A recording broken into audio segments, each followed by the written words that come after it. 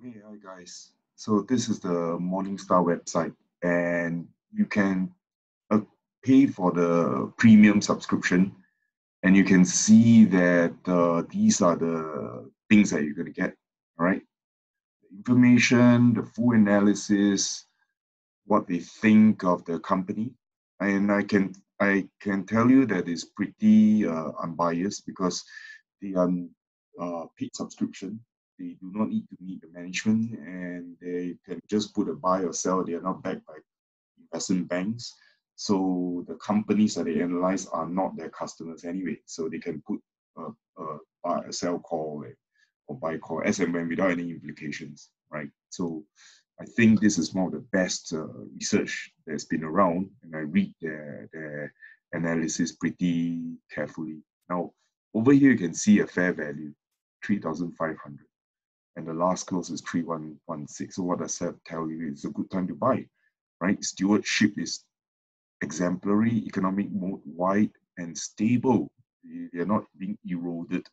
So you can read the contents, all this. Now, you get to, for premium subscription, you get to see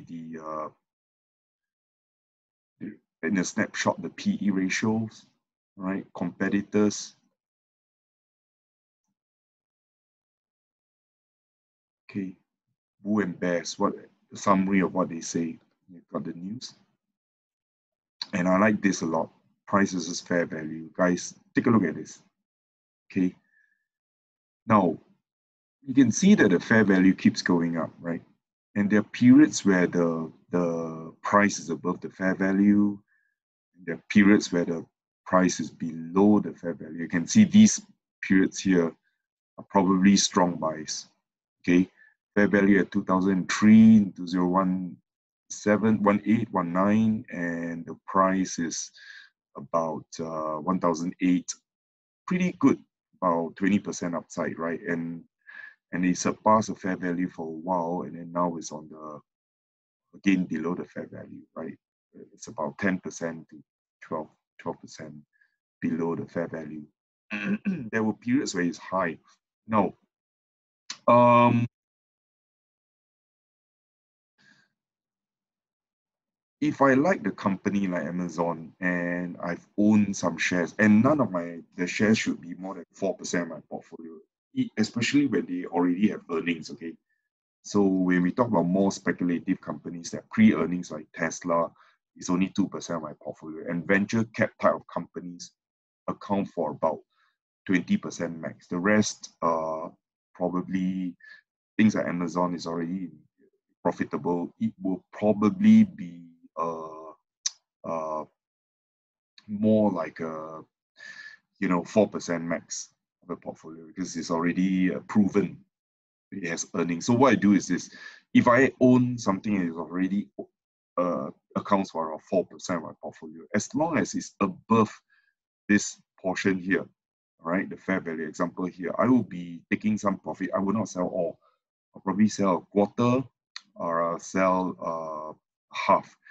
I will also use technical analysis. Like during this part, if it's above fair value, and take for example at 201, early 14, fair value 375, high 408, and I will cross check with the charts. And if the charts show that it's overstretched way above the 50-day moving average, I may actually sell half.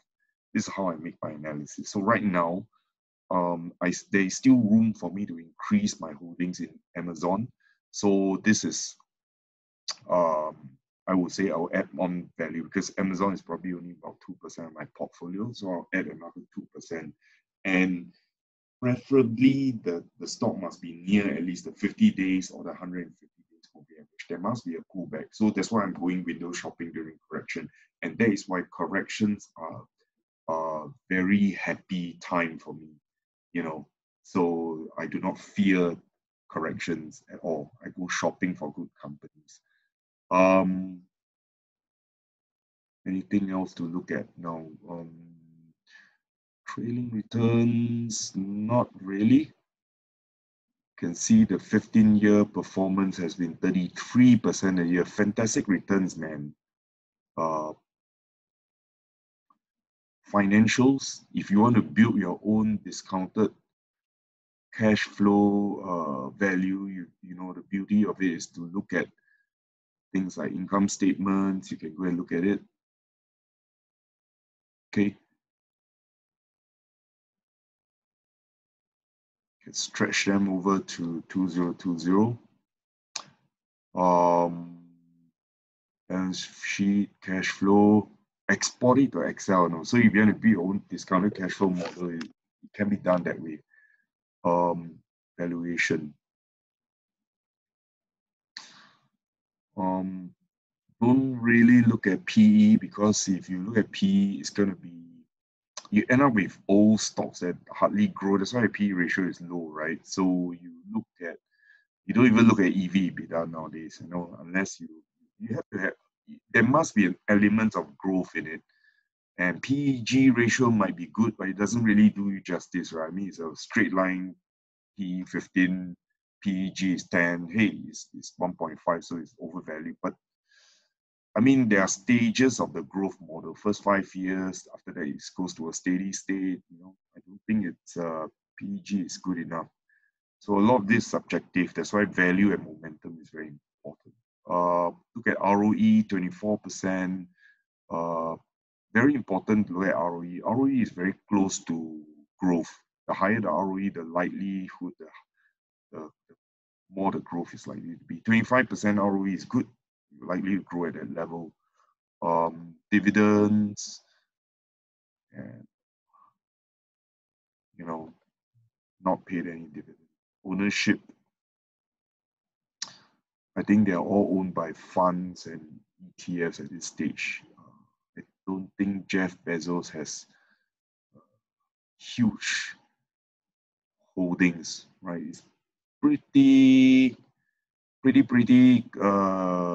diversified, right?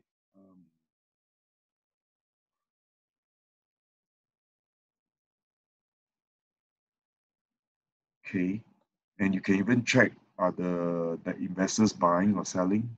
Okay, the insiders, the major shareholders, are they significant ones? At least, are they buying or are they selling?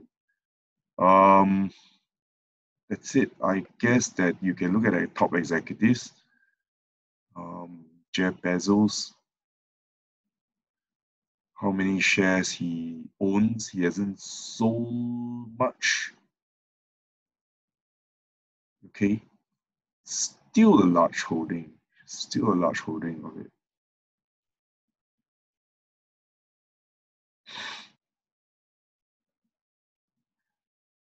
Board of directors.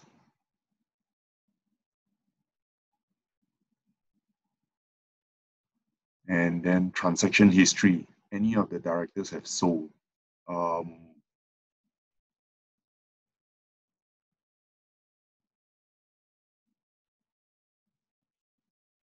Acquisition. Okay, there hasn't been much of a sale until 24th August. Jeff Bezos himself hasn't sold anything. So there you go. This is how I look at it. And you know, it's only 100 plus US dollars, $130 US a year. And for 10 US, you get to get all this information, you make your decisions based on this. I think it's quite commendable, and it's quite value for money, right? So I will recommend this for my stock picks. So lastly, this is just financial education, right? I don't mean to, it's not financial advice. Just share with you what I would personally do, and hope that you learn something from it. And then please do your own due diligence when you invest. Yeah. And so over and out. Thank you for watching this.